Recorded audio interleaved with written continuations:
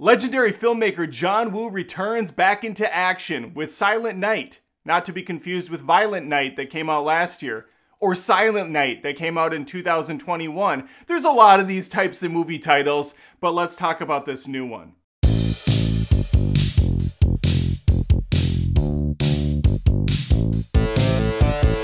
This video is brought to you by Brew Runner, Pittsburgh's beer and wine delivery service. Schedule your delivery today at www.412brewrunner.com. Joel Kinnaman stars as Angry Dad. He has lost a child when this movie starts out, and the rest of the film is going to be him doing what he can to avenge his son's death. This is an hour and 45 minutes long. It has a gimmick to it, and a little bit of it works, but a lot of it doesn't. And it's weird. I'm not sure why the gimmick even exists. So the whole thing is, this is a silent film as far as the audio goes. As far as the dialogue goes, there's no dialogue. There is sound effects, everything else is in play, but the people don't talk, except for on radios in the background and maybe a who and a ha and an ah once in a while. It's silent otherwise. Think of the Hulu movie No One Will Save You, I think is what it was called. It was a very generic title. The movie was not great either. I know my wife liked it, but I wasn't into it. She probably wouldn't like this either. It's very hard on the blood. It's got a lot of action, which I dig all that. But it does overstay its welcome, like a lot of movies seem to do these days. At an hour 45, there just isn't enough here. Now, that's not to say I had a bad time. I actually, I was along for the ride for the most part. I just wanted to get off a little early, and so did the people in the theater with me. I always gauge a good audience reaction when the phones start to come out because of the ADD minds we all apparently have now. I myself hate taking out phones. I don't do it, and I kind of want to curse everyone around me who's so freaking rude they can't just focus on a film. Or leave. That's an option. Just leave. The front row was a big family get-together. They all went. The mom, the dad, the kids. I guess this is the movie they thought was going to bring the family together, which sometimes it can. My family likes to watch Die Hard every year. But yeah, the phones were out pretty heavily in that last 25 minutes or so. And it's because the plot is very simple, which I also think is fine as well. I like when it's a quick, to-the-point movie, but you got to get it done quick, too. So we have this character that doesn't have a lot to say. He has nothing to say. We start out with him. This is going to be spoiler-free, by the way. It will be spoiler-free. So please, subscribe, show some support, like the video, tell your mom. Your mom might like it here. The dad, at the beginning, loses his son. He is married. The wife and him are distraught, and he can't talk due to an injury, being fucking shot in the throat. That's gonna do a number on you.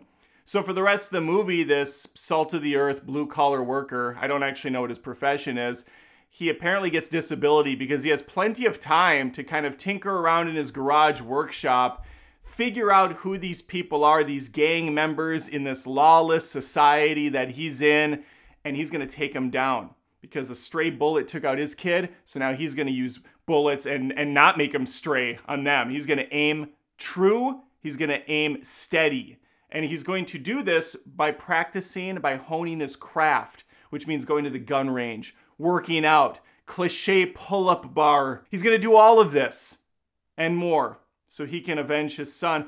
It's a solid paint by numbers, pretty straightforward affair, right? We've seen this a billion times. It feels like a 90s movie in a lot of ways. There's definitely the John Wick stank coming over here. I love John Wick. I love Nobody. I really dug Atomic Blonde. This is kind of John Woo in that playground, but he's still keeping some of his weird traits. There's a lot of slow motion. There's some really weird zoom-ins where he loves the eyes and he loves touching faces all the time. So there's some really weird, like, kind of zoom-in freeze shots for no reason. He is playing a little bit with some of the artsiness of the movie, which keeps it fresh, but it also keeps it a little bizarre at times. Action-wise, there's a good chunk of it in the second half. Woo is really slow burning this thing to get to this point. I appreciate that in a sense. You're learning about what this guy has to do. He's not John Wick. He's trying to become him, and in order to do so, he's going to have to put in the work. And so we spent a full year with this guy honing his craft. The problem is there's no dialogue, and there's not a lot of interesting shots going on. This isn't Wall-E. where we're on a junk land for 25 minutes before there's any real audio, and there's a lot of like visual splendor to take in. This isn't Castaway, where it's a beautiful beach setting and we're seeing Tom Hanks really learn the trade. No, it's mostly a guy in his garage trying to figure things out, and then he's going to go out on the attack. And we have an hour and 45 of this. It's just too long. So I don't think this movie is great. I think it's watchable, but you also don't need to watch it. If you're a big John Woo guy, I'm sure you'll probably check it out. You might like it. I like John Woo stuff. I've seen mostly his schlocky American things and Hard Boiled and a couple of the Chow Yun-Fat stuff back in the day, but Face Off, this is not. This is not Face Off. This isn't some of his sillier antics. There's no catchphrases in this movie because there's no dialogue in this movie. There is some cool gun fu. There is some great explosions. There's some car driving sequences. You know, if you're a dude bro looking to get your kill on, you're going to get some of that. I just wish it moved a little faster. I wish it wasn't so bizarre with the way that he handles some of his artsy stuff. And I really didn't get the point of the gimmick of not being able to talk. It just seemed unnecessary all around. Score-wise, honestly, I don't remember much of a soundtrack in this. There's probably a score that goes through it, but nothing that really hit home. There isn't a kick-ass soundtrack by any means. There isn't a die-hard theme running through this thing. And now we have the, of course, Christmas aspect. It's called Silent Night. We see the trailer. He's wearing a Rudolph sweater. It's around Christmas. You know, he's going to get this done on Christmas. These kills are going to happen. What else is there? A lot of people complain Die Hard isn't a Christmas movie. I'll never understand that. Christmas is very much baked into the recipe of that film. Violent Night came out last year with Santa doing all the John Wicking. What does this have? Very little. I think this is far less of a Christmas movie than Die Hard is. Besides a Christmas sweater and Christmas being the day to take these guys out, there's just not really anything here tying it to the holiday. Maybe a Christmas present in the mix once in a while. There's no snow.